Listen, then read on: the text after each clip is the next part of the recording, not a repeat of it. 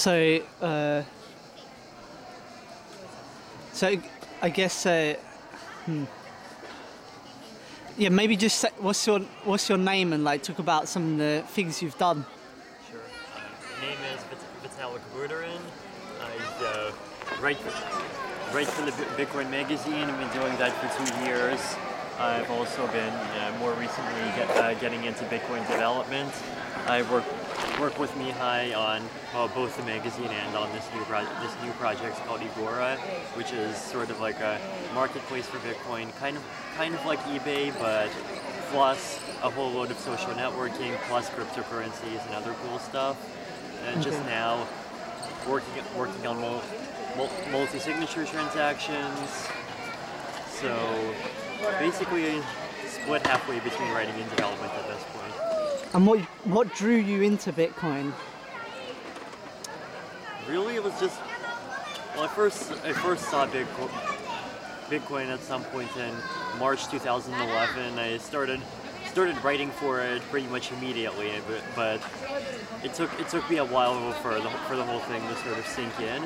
But once it did, I think it's really the fact that it sort of Bitcoin really takes all of my various interests into things like math, computer science, economics, just a little politics, and it sort of brings them all together into this one huge convergence. It's just Bitcoin is sort of, it's the omega. It's everything at the same time. And what areas of Bitcoin and cryptocurrency interest you the most? Maybe prime coins. As far as cryptocurrencies go, I'm interested in the possibilities that some of the alternative cryptocurrencies can bring. Now, unfortunately, most of them aren't particularly novel or interesting right now, but we have things like PP coin with proof of stake, Prime coin with useful proof of work. I mean, eventually, like, just imagine if someone comes up with a proof of work function such that every round has a 10 to the minus 20 chance of curing cancer. And then you build a currency off of that. I mean, bam, you basically solved one of humanity's greatest medical problems, like probably within months.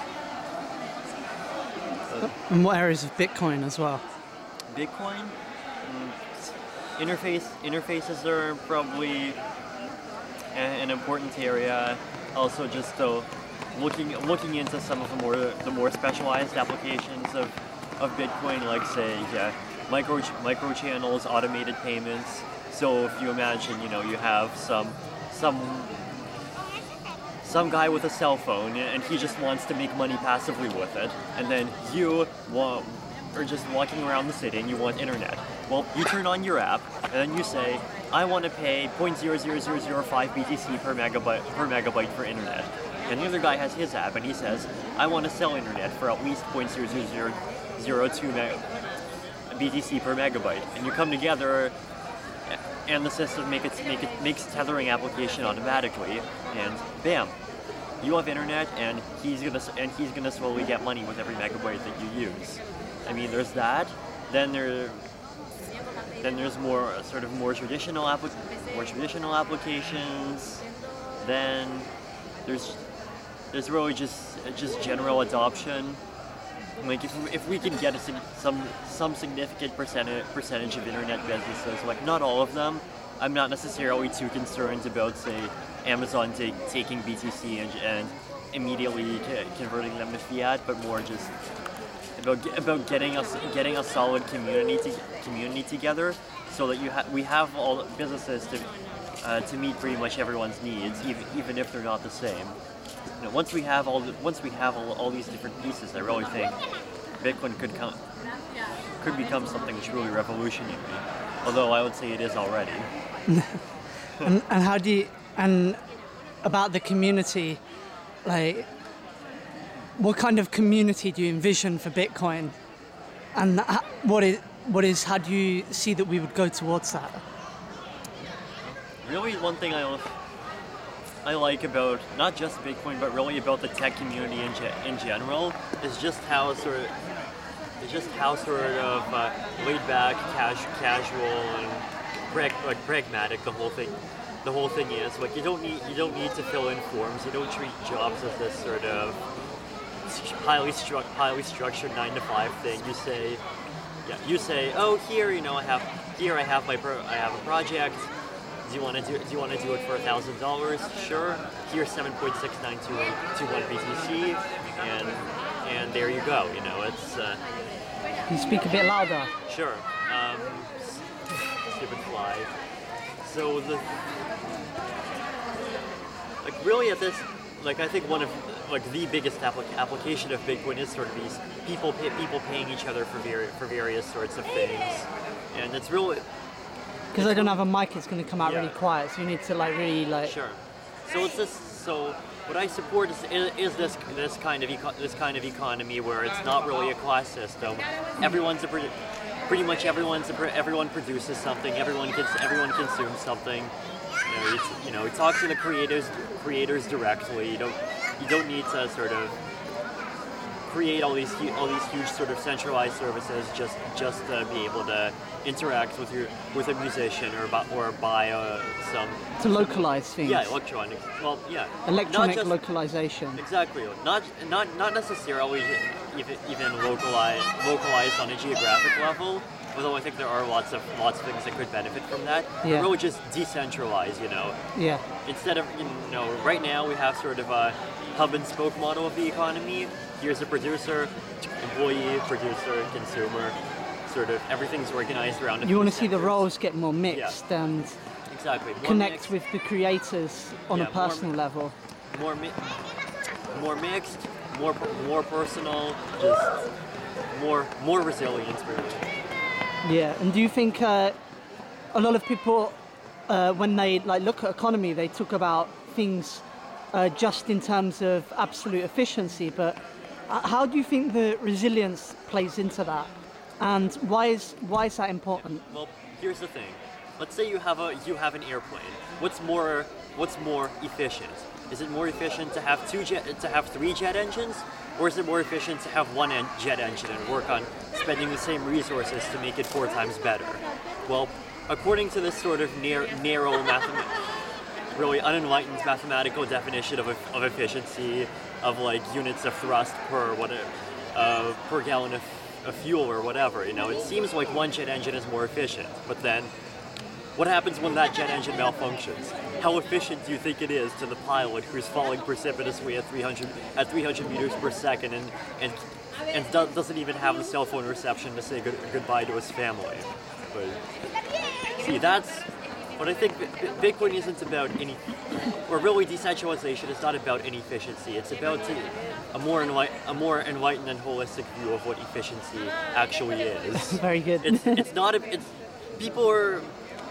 People most of the time when they try and figure out how efficiently things work, they often measure how things work when they work. What we also need to know is how efficiently things work when they don't work. How do things fail? How do we make things fail more gracefully? Would you say that your approach of promoting decentralized alternatives, it only really matters when there's this black swan effect, this small chance of failure that's catastrophic? But do you think in other types of industries where the failure rate is not so when a failure happens, it's not so catastrophic that we can actually mitigate risk, that maybe it's better to centralize? Or how would decentralization help in those kind of examples? Maybe it's a bit philosophical there. Yeah, well... Or would you say you're a decentralized extremist?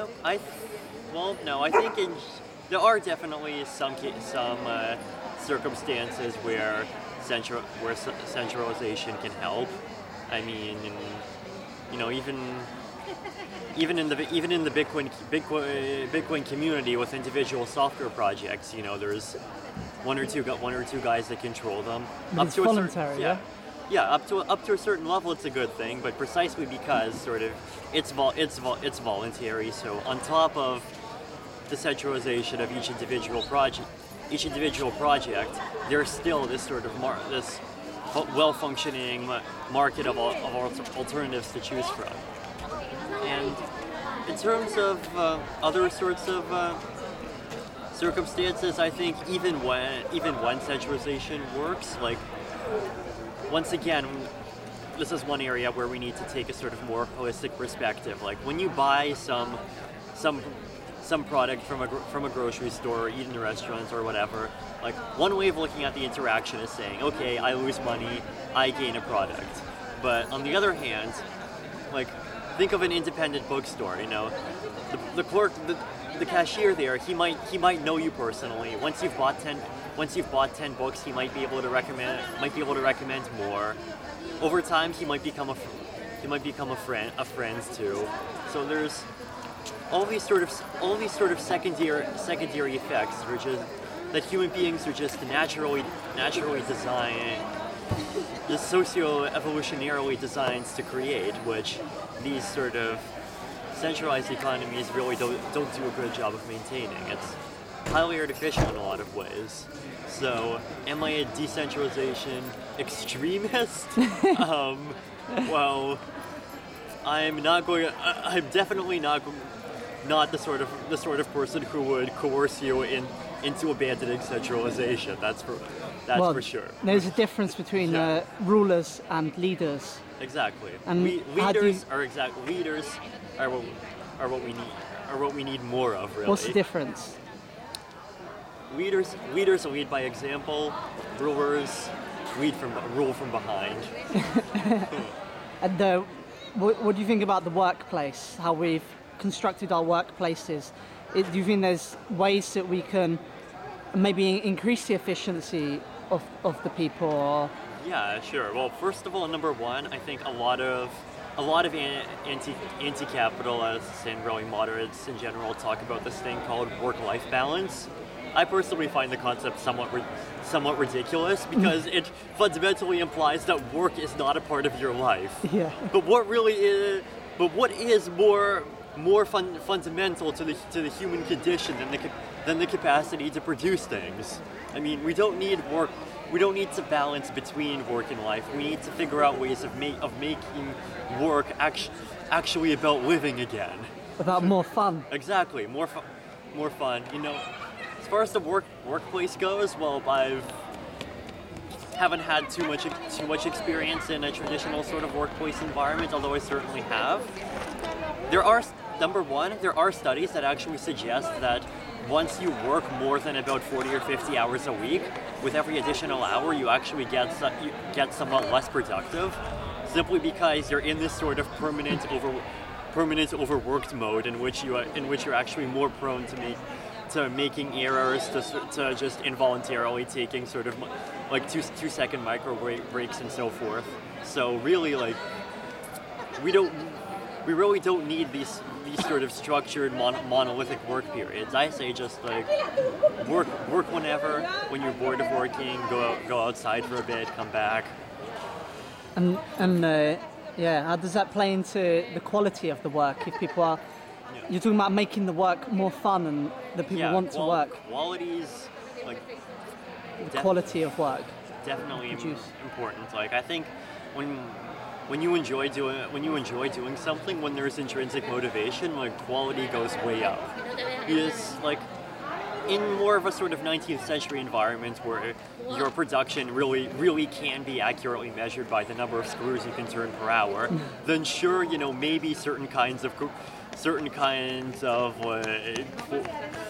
coercion, certain kinds of manipulation and control might be able to increase that number. But in the 21st century economy, you know, the kinds of work that we do is just so complex. You know, we're creating these software packages, we're building art, we're being teachers.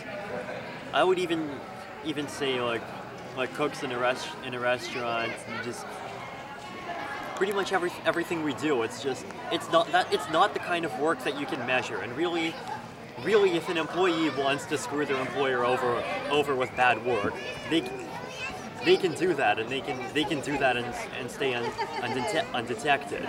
So, like, I think in an environment where people actually enjoy the work that they're doing, it's the only way that we can even have a high level of productivity in a modern economy. And how do you think Bitcoin is going to change the workplace?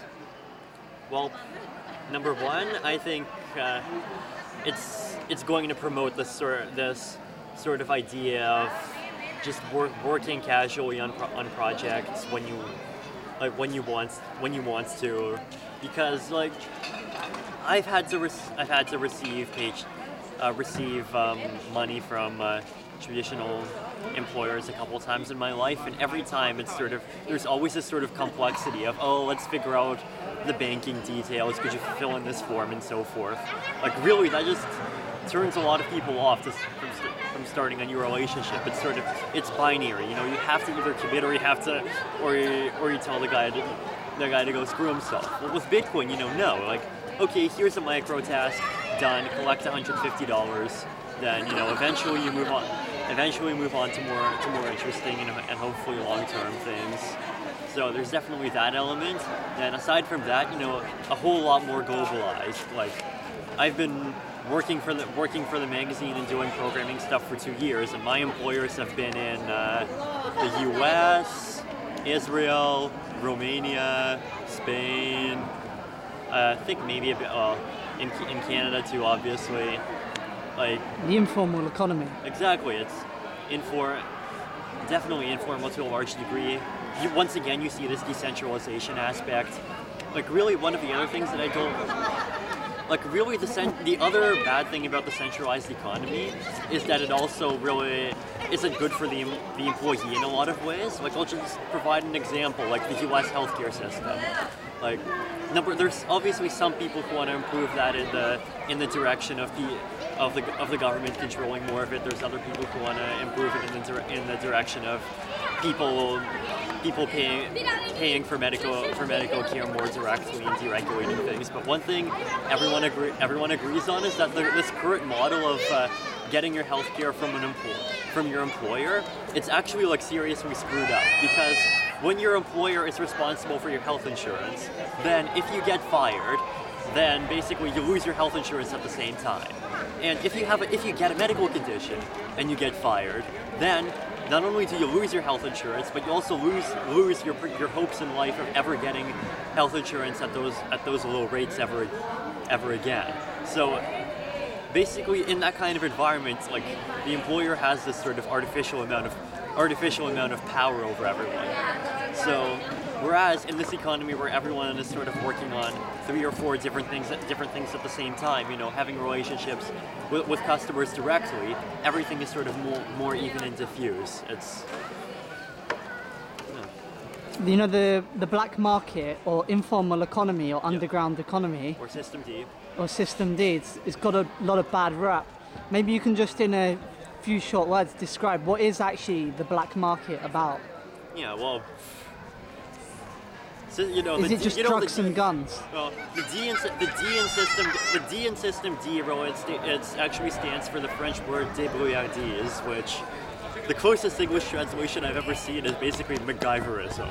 It's the sort of ability to just take whatever random things that life hands you, work with them, and come up with something great.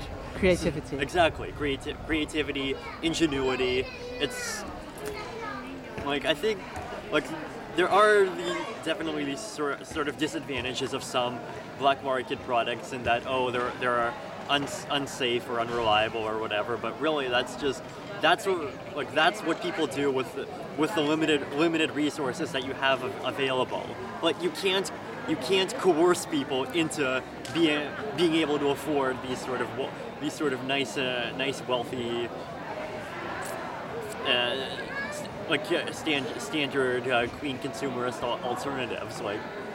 And really, like, when people have the opportunity and exercise the opportunity to create these sort of products and services informally, then it's also just, once again, good for resiliency. It's also good for society, because people are actually interacting with each other a lot more, rather than this sort of alienating environment where they're interacting with just a few specific companies. I would even say, like, even in terms of things like drugs and guns, you know, in the context of drugs, to be honest, like, this environment even here is actually, in Spain's been changing my mind a little on the subject. Like, before, you know, I've always had the opinion that people have the right to put what they want into their own bodies, and that government shouldn't be prohibiting this stuff. But before I thought that drugs were just this sort of low-class thing for stupid people, whereas now, you know, I've seen people like actually smoking weed and pills and so forth, and like these things, like from everything I'm seeing right now, seem to actually improve people's lives to some extent. So, you know, the market working as intended, really. It's just, if people, yeah, it's just a tool. You know, if people have a need, then the need gets filled. What do you see that Bitcoin needs right now? More adoption is definitely important. Like, I think at this point, we really should work hard on making it viable to be 100% Bitcoiner. Like, because once you get to that, like, when you're at that sort of 50% or even 70% point, it's sort of this wishy-washy situation where, oh, I could use my credit card or I could use my Bitcoin. Whereas, if you get to the 100% mark and you say, okay, I'm done with my credit card, I'm not even going to carry it in my wallet anymore, I'm going to trash it. Like, when people do that, like, that's the point where Bitcoin truly becomes resilience. That's the point where people are relying on it to survive, and like from there, really, it can only prosper. So, like, once it becomes viable for more people to live Bitcoin only, I think more people are gonna start dropping out of the traditional economy and going into Bitcoin more. Now, on the other side, the other thing I think is that we really need is more Bitcoin jobs. You know, more. Well, there's obviously traditional Bitcoin jobs, but as I've advocated in the past few minutes, there's also just people paying Bitcoin to just have random things done. You know, like, if you look at the Bitcoin forums, you know, like, people sometimes post stuff like, oh, I want a logo, I'll have a contest for that, or I want this stuff translated, you know, paying 0.2 BTC or whatever. Like, that's the kind of just magic one-click efficiency that Bitcoin really enables.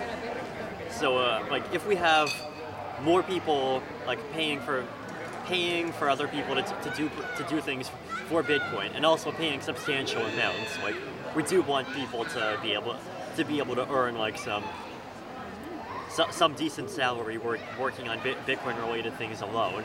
Like, when that happens, then that itself is going to generate the committed Bitcoiners, which itself is going to result in services trying to cater to them. And then eventually what we're going to approach is something closer and closer to a closed loop Bitcoin economy. Because right now, you know, if you have this economy where, oh, you know, I like Bitcoin, so I'm going to buy some Bitcoins from an exchange, paying 1.5% fee, then I'm going to use those Bitcoins and immediately spend them at some store. Cha-ching, merchant pays another 1.5% fee. Like, okay, 1.5% plus 1.5% equals 3%, which is not really much of an improvement over credit cards. Now, of course, in many circumstances, like international payments and sort of person-to-person payments, Bitcoin is still this massive improvements. But, you know, but Bitcoin's real sort of advantages of convenience, of low fees, like, that's only going to realize itself when it's just people receive Bitcoin and people spend Bitcoin. You know, no conversion, no exchanges involved. Like, that's really where I think we need to go next. Yeah. Speak to now the developers out there, and you talked about this closed loop Bitcoin economy. Yeah. What is the biggest thing that we as developers, from, you know, the systems programmer to the web developer to the app programmer, everyone in the ecosystem, what are the different things that people can do to grow that the most right now? Well, number one, usability is important. Like I've like ever since I sort of became a full-time Bitcoiner about 3 months ago. Like I've actually used things like mobile wallets at places like Borgfest and Berlin. Like you sort of become much more acutely aware of what people actually need. Like in the case of merchants, for example, they might not necessarily even need advanced software. Like some of them just have a QR code printed on paper, but that's some system DWRDs for you. So, whereas on the other hand, you know, on the payer side, you have this situation where okay, you have a sweet Bitcoin wallet. It seems like it works in practice, and yet, you know, there's a bad internet connection. The wallet doesn't work all that well anymore, or even blockchain.info that just decides to have one of its occasional outages.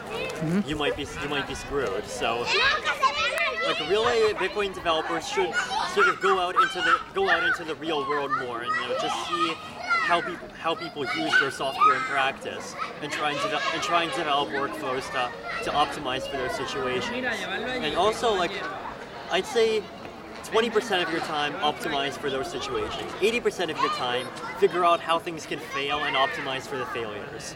Optimize for even the failures that you haven't thought of yet.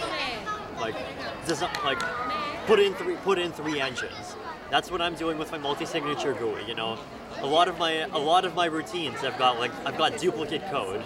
You know, read from SX history, read from blockchain.info history. Push transactions to SX, push transactions to blockchain.info. Do both. If either works, then great. Like figure out these sort of tricks so that your software can handle everything. Like Bitcoin is really this sort of ultra resilient sort of currency that can pretty much handle any situation you can throw at it. Like it works in pretty much every country in the world except for North Korea.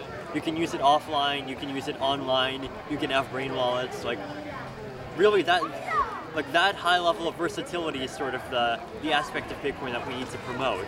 So you know, make your software more versatile, make your software more robust. You know, we're building an industrial strength currency.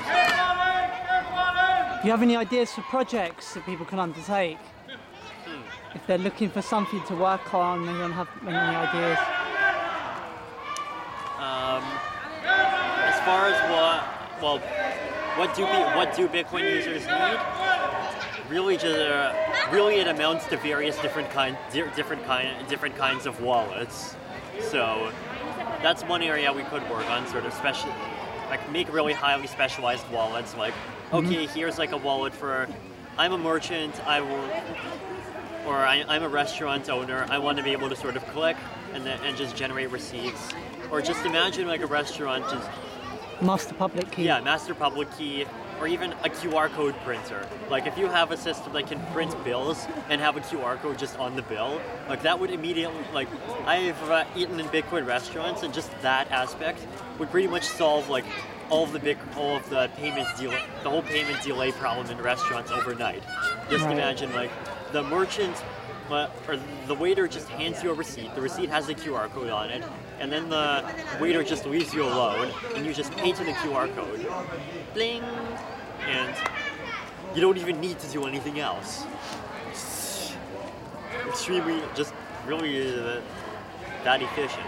So aside from that, I mentioned these sort of more esoteric applications of Bitcoin. I mentioned things like payments channels. Like we can do this. We can create this application where people can just pay for internet access by tethering through random people's cell phones and just pay by the second or by the megabyte.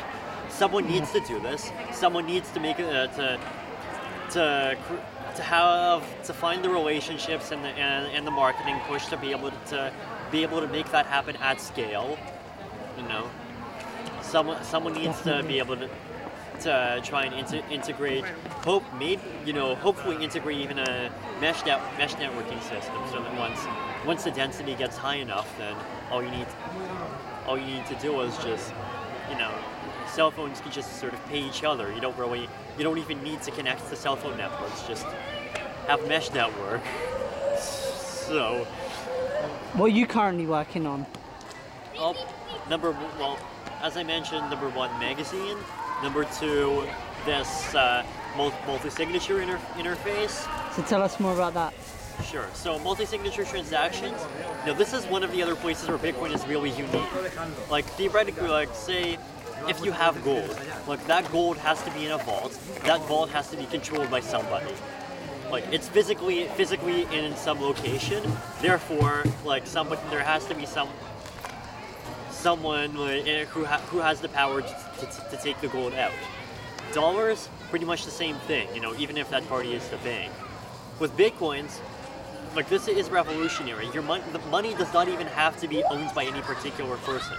Like you can set it up, send Bitcoins to this multi-signature address, and then the money becomes simultaneously owned by a consortium of people, or a consortium of Bitcoin addresses and private keys. And this is like built into the bottom layer of the protocol, so it's not some proprietary add-on. So what you can do is if you imagine, I want to have some fund, right? That stores my life savings, and I want that funds to be really safe against theft, really safe against loss, really safe against me forgetting my password. And also, by the way, I live in some country in Africa, so I can't even trust the legal system. What do? Create a multi-signature address, say maybe 4 out of 7, and then of those 7 public keys, give 3 or 4 of them to various different friends, none of whom know each other, and then remember one in a brain wallet, keep another one with me on paper, a few others in treasure chests, and then send all my money to that address. Like, how is anyone going to get the money out? Well, if it's me, then I'll have to contact my friends or retrieve all my different private keys. It'll be some effort, but I'll be able to. But how am I going to lose my money? Well, I really can't. Like, if I lose any one piece, there's still all the other pieces. How's anyone going to steal my money? Well, they can't, because there's no way they're going to be able to even find where all these different pieces are. So you get this sort of safety through resiliency, safety through redundancy mechanism, just like an airplane having multiple jet engines, but for your money. So you put your money in, and it's guaranteed to be like 99.99999% safe against pretty much everything. Betrayal, loss, theft, hyperinflation, societal collapse, pretty much everything. But and this is something that people are using already, like things like the Bitcoin funds. These are sort of hedge funds that try and integrate Bitcoin into Wall Street. They already have this sort of 2 out of 3 multi-signature between 3 different jurisdictions. So no single government is going to be even or no single employee is even able to steal those funds, and there's no way they're going to lose them. So the problem with multi-sig though is that so far there hasn't been any kind of good interface for handling it. Like, sure, you can put in some commands into your command line and do with the Bitcoin D's JSON RPC interface. Or more recently, it's gotten much more convenient with this SX toolkit, but there's nothing that's even remotely convenient for the average person to use. Whereas with this interface that I'm developing, basically, okay, here are your, you put in your public keys here, bling, creates an address. You can send to your address. Then if you want to spend money from your address, create the transaction. Then there's an interface for you to put in all the signatures, and it just works like magic. Like, it's pretty much as easy as I think you can make it to send money, to get money out of a multi-sig address, or create multi-sig addresses, and you can do it. Yeah. What are your long-term goals or vision with Bitcoin, with my own life in general. Bitcoin. Bitcoin, sure. Well, I talked about the sorts of things that I think Bitcoin needs to move forward. These sorts of. I mean, where do you see yourself? Yes. Where I see myself working and stuff like that? Probably more writing. People seem to like my writing, so I feel like it's my job, my duty as a member of the Bitcoin community to continue it as best as I can. There's all these sorts of various development efforts. Like there's this Igora project with Mihai, then there's the multi-sig interface, and then I also have one or two things on my mind that are sort of tangentially related, but outside of Bitcoin. So I think I'm just going to continue working on many things at once, continue learning, and just see where it takes me. Fantastic. Yeah. Wow. Really nice.